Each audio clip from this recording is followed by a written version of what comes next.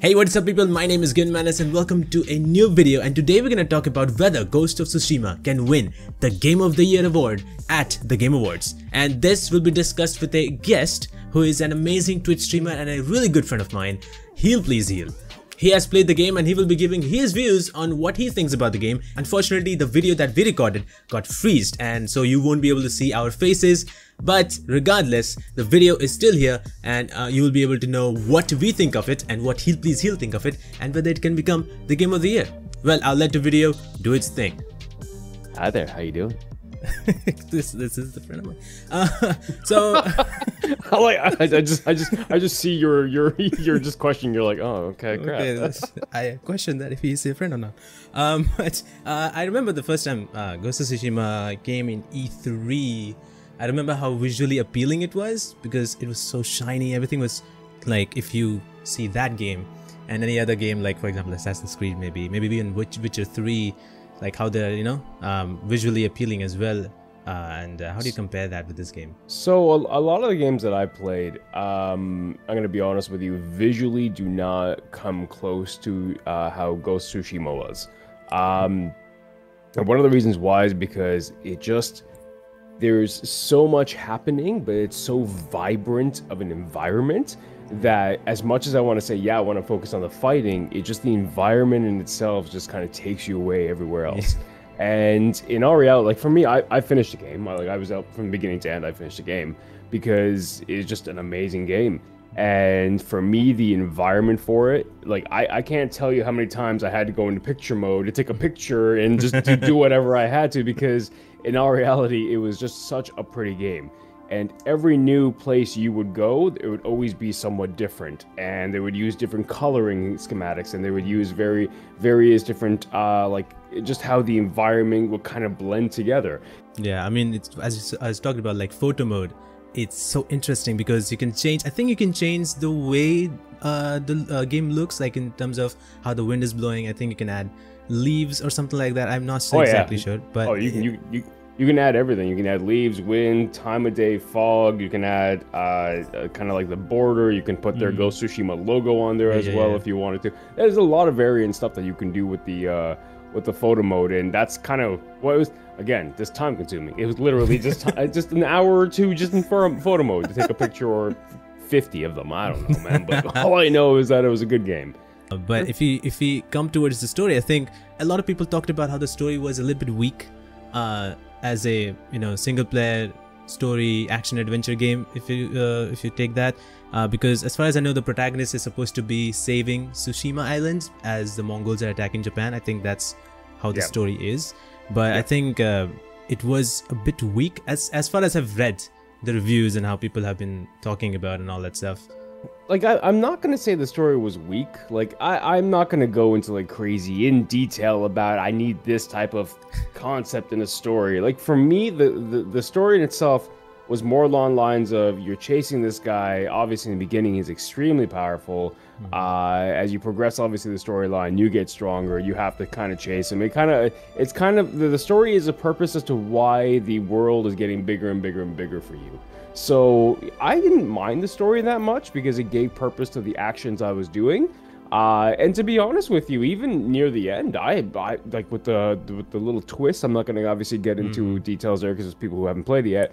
But even with the storyline and the kind of alterations of what happens in that storyline, just kind of it just honestly, it was well done for me. I had no problem with it. I'm not very picky when it comes to storylines. If you give me something there that generalizes and not general, but if you give me something there that precedes the story along and there's a reason for why I'm doing this and why I'm going there and why I'm challenged to do this, it worked for me and it worked very well. What's actually really nice about Tsushima, for example, is that every single side mission has a purpose and reasoning behind it. And that's another thing too. Like even with Valhalla, for example, there's a similar concept there where there's a purpose and reasoning behind it as well.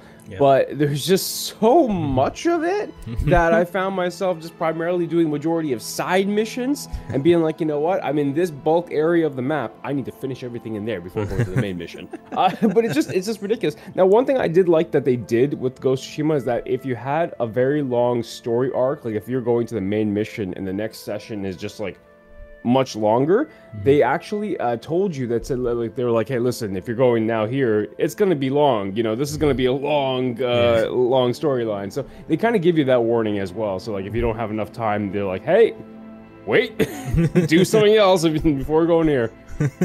And I like the way that Tsushima did their combat system, because they kind of took different methods of fighting specific styles of different combat styles. The way they did it was seamless and beautiful. I loved it.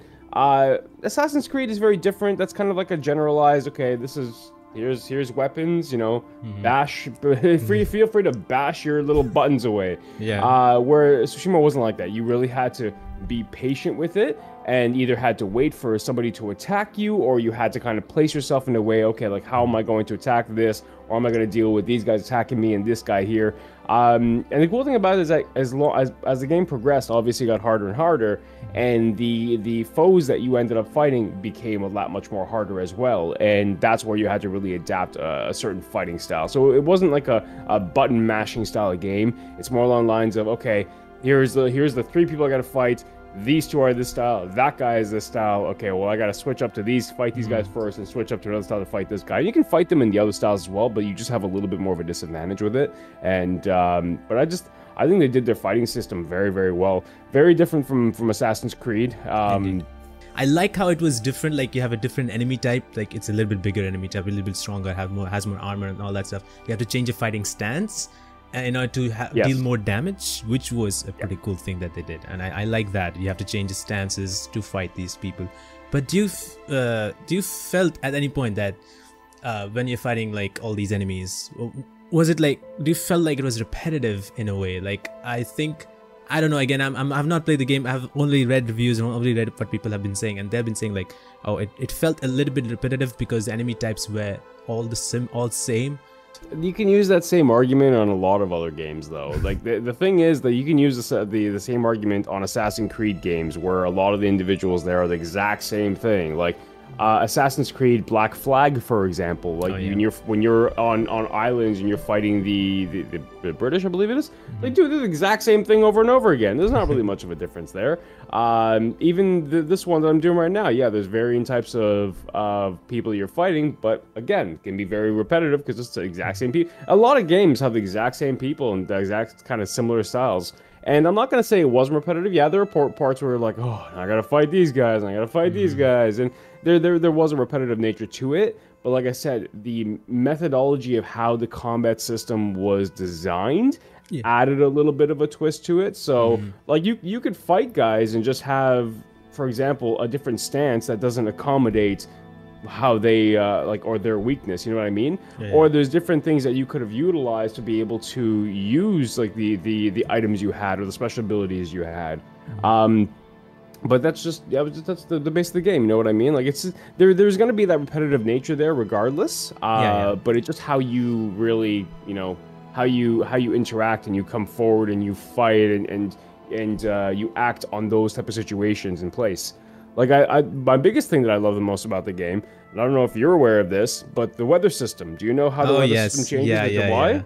That I love the most about it, where if you follow the tradition of samurai, the weather is beautiful and kin and everything. And if you go kind of the sneaky, backstabby way, which is very much not samurai, the weather is stormy and dark clouds and everything. Like, I love that. And it just kind of showcases to you, like, how your playthrough kind of works. So, like, if you want a challenge, okay, do things the samurai way. Whereas if you want to go around throwing stars at people's faces, you know, do the other way. I like that. Stormy as hell. I like how you can change the mood depending upon the playstyle of yours, and you know, it just changes everything. As I said, you know, having storms and all that stuff, which I think is a pretty cool addition, because again, this is a action adventure game. I think one of the things was also there is, I think there was an upgradation system to your armor, I believe, on all that stuff. Oh yeah, no, there was. There is an upgrade system to like, every single armor piece that you would have had. You could customize how the guy looks as well. Like, if you have a giant armor piece and you're like, I don't really like the headpiece, you could take that headpiece off or remove the face part and everything. So, like, there was customization there for your character, which is kind of cool. And every time you upgraded, like, you had a different look for your armor. And the cool thing too about your armor appeal too is every single armor would give you some special abilities. So like for example, you had one armor that would open up more of the map whenever you explored. So if you were in a mood to kind of say, hey, listen, I want to explore this part of the map, you know, you just put that armor on, go there, you expand and explore more of it. You had other armors that obviously were more beneficial to special skills or fighting stances. So it's like all these armors had their own kind of special skills. For me, I just like being the tank. Like I had I can't remember the armor name, unfortunately, it was a while ago. Yeah. But I remember putting on the heavy duty armor that could take a beating, go out there and just take a beating. Unfortunately, though, with the difficulty I was playing at, because it was the hardest difficulty, it didn't take a beating. I really got screwed over regardless. But still, it's one of these things where I think the game in itself did a tremendous job with a very unique fighting style that brought a different approach to combat systems. Some people may have found it repetitive, but for an individual like myself, I enjoyed it heavily. One thing we could learn about, like, do not play this game in the hardest difficulty level. Understood. We'll play it in the easiest play in the level. hardest difficulty level. It's fun. Okay. Fine, then okay, get beaten hardly by all these people. Oh hell yeah! But if you go back to the story again, we have the main character whose name I almost forgot. Character-wise, I think there was the main character had some kind of relationship with his father, I believe, as far as I've seen from the trailer. So it wasn't his father. I'm not going to go into. I'm not going to delve too deep into the actual story. No, but you're not far off. It's a person that took him in as a father figure after his father had died. And a certain situation happened is that he felt, because obviously as a samurai, there's honor in death, this and the other, and the way that method his father died was not a dishonorable way, but a more of a dishonorable way, because he also didn't come and help him when that situation was going down. And I think there was some guilt in place for that. But the individual that you probably see him with, or through the trailer, is somebody who took him in. I think he was an uncle. I'm not really sure. I think he was the brother of the father. But that's why he took him in as a father figure and kind of raised him and taught him and everything of that nature. He does play a pivotal role in the story. I'm not going to obviously get into details about it because, like I said, for those who haven't played it, I don't want to spoil anything. But he does play a pivotal role in the story, and it's a very interesting ending with it and with him. And I think it just kind of everything kind of collides together because of the whole concept of, again, you're a samurai. You're supposed to do things a certain way. Your character, you're pretty much pushed to do things a non-samurai way at times, and that kind of causes some issues and problems between you and the uncle, this, that, and the other. So again, I'm not going to delve too deep into that because I don't want to. But regardless, it is, like I said, I found it a good story because you had the main bad guy there, then you had kind of a little bit of a twist there, and then it kind of had to go another direction. You're like, oh my god. And the cool thing too is there is an option in place of the game as well that you could have one of two different style of endings. So that's so there are two endings then. There are two endings. They're not really two endings. Like, I mean, it's sort of different, I believe. It's a sort of different thing. It's more of like a little cosmetic change in regards to the area that you're in after the fact. So I'm not gonna really delve too deep in there, but people fight for that. I want that cosmetic change, you know? Yeah, I want that cosmetic change. Doesn't do anything for you, brother. I still want it. Okay. I want it. I want that change. I want the pink tree instead of the yellow tree. That's what I want. I want them pink leaves, man. I love pink. The most important thing I saw from Ghost of Tsushima trailer was that sort of relationship, and I thought like, oh, that's gonna be like a very big part of the game. Biggest thing I think this game has, like, if not anything, that's the biggest thing. Like, oh, this game, if visually, best. I think one of the best visually looking game of this year, to be honest. Yeah, and also, I played it on the PS4 Pro. No issues. No skip frames, no stuttering. It looked clean, crisp, everything. So wasn't even on a PC base. It was on PS4, and honestly, I loved every minute of it. Yeah, I mean, yeah, that's one of the things which I really like about Ghost of Tsushima is how good it looks. The game is, again, this game is very much similar to another game called Sekiro, if you know that game. Sekiro, which is again based in Japan, and but it is very much similar to Dark Souls-ish. So it's like, oh, very hard boss battles, all that stuff. It's very, you know, you have to fight. There's no such story as, you know, as compared to this game. be very good at fighting. I have to know when to parry and when to dodge and all that stuff. They didn't go in that direction somehow. Well, because they did. They still did. You still like there was still parrying. There was still like you had to identify when you had an unblockable move coming. You had to identify when you had a potential blockable move coming. Hit the block at a certain time to be able to parry. So there was still that timing aspect. You still had to be aware of that. It just maybe wasn't as difficult as like the Sekiro or whatever, those other games. But like there was still that aspect of challenge there in the battles. By the way, in the game, pikemen, I hate the pikemen in the game. I can never ever get their timing right. I hated them. I hate any pikemen in any game. I hate the goddamn reach they have. Stop it. Horrible. Enough. That's the rage coming out of this guy after playing this game. Yeah, I'm enough of these pikemen. But I mean, in some of the action adventure games that I've seen a little bit, I've played, they have these moments, not all action adventures, but they have some moments where there's going to be like 1, 2 or 3 maybe boss battles here and there. How is it? Like, is it like a complete one-on-one boss battles? I don't think so. There is? Yes. Okay. Oh, yes. There are moments where you're literally just finding one person and you're going into battle with that one person. So it's like when you take over or take back like settlements or like little camps, you sometimes will have like a little mini boss battle there with the guy or like the head guy. I don't know what the hell they're called. But then like the main bosses, they're difficult, and there are moments of like, oh, like I'm dead again. Great, let's do it again. Like there's one guy that I fought. This was not on stream. This was off stream at that point in time. But there's one guy that I fought, and I didn't realize he was a boss. And then I activated, and I'm like, great, I can't go back now. I think I died pretty much 21 times because the guy was unbelievably difficult.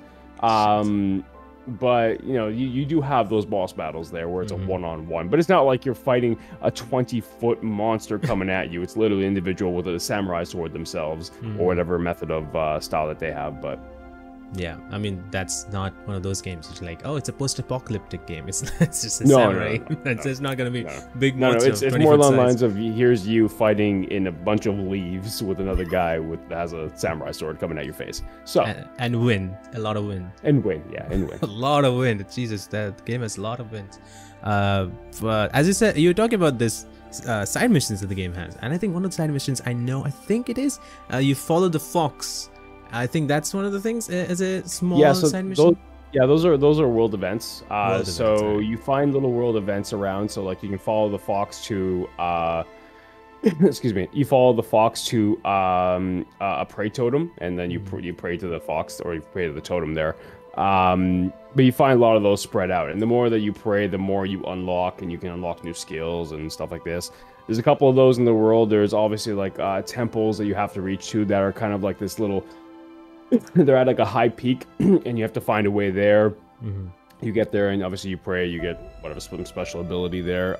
There's just a lot of mini little world events like that. There's also like hidden springs that you can relax in and kind of focus on, and kind of think to yourself. And again, you kind of you increase your health when you find one of those. There's places where you can sit down and write haikus. There's a lot of world events that are placed there, but they're not like world events that take hours. They're pretty much little world events you can kind of fall through and just finish them off. And it became to a point where whenever I unlocked another area of the map, I'm like, all right, there's that world event. I gotta do that. I gotta do that. I gotta do that. And it became one of these things where you gotta just go to every little spot. Like right now, the game in itself, I finished a game. I finished a bunch of areas. I have a couple little things to do to 100% the game. Oh, and then I'm done. They're still there. They're still there. I haven't gone back and play it because I know if I go back to play it now because I haven't played it in a while, I'll just get my ass handed to me. Literally.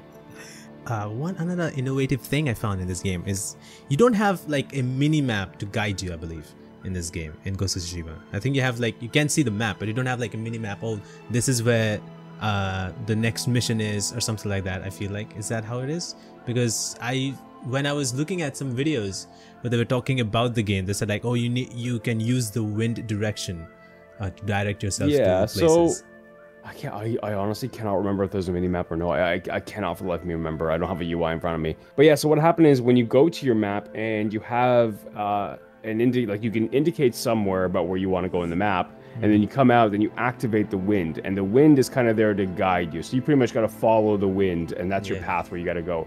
Thinking about it right now, I don't think that there was a mini map. I think you're right. There wasn't a mini map, or there was no indicator there as well. I think it was just the wind. So you go to your map, you find a spot where you want to go, mark the map. Then when you go back into the game, activate the wind, and it'll tell you where to go. It's one of those indicators. That's why I liked about it. That was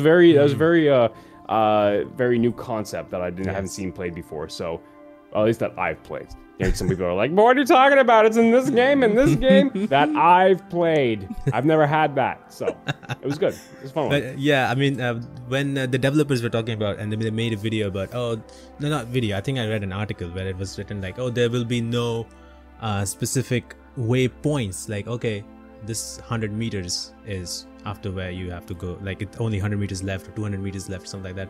But it will be like you can only go to a certain location by using your wind, and which it's all a guessing game. You have to just get, like, you see like up there is where you need to go, and you're like, how the hell am I gonna get up there? which is really cool. I think that's something that an open world-ish game, because it's not, I think it is open world, but I feel like it's one of those things that you find your own way or your own time and your own direction to go from one place to the other, wherever you want to, scab, like look around and find side missions or stuff like that. I just went to buildings and was in awe. I was like, it's beautiful. And you don't even photo mode. And you didn't even open the door. You just went. Oh no, I didn't open doors. I just went through the goddamn doors. Why do I need to open doors? I don't need to open doors. Who needs to open doors? Through them. Who needs to open doors when you can destroy them? That's my way of going through doors. So if you want a selling point in this game, you can break doors and go through them. That's all you need to know. They're paper. Cut your way through. The person in front of you will slide the door and close it, and you... No sliding for me. No. That's not how I take doors. And by the way, why wouldn't you hold the door for me? Why'd you close the door right in front of me? As I'm trying to follow you into a place, you close the door in front of me. I'm like, well, screw you. I'm opening the door my own way then. Alright, so what do you think? Can this...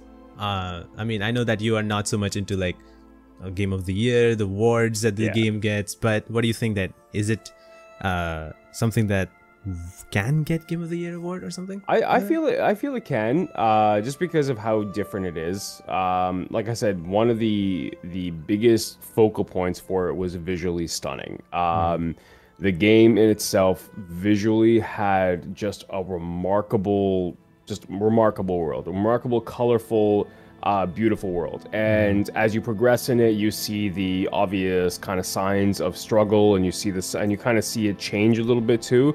Whereas in the first little bit is just beautiful, open, just colorful, everything. As you progress in storyline, you see the darkness, you see how it's being affected, you see how it's kind of shifting and altering a little bit.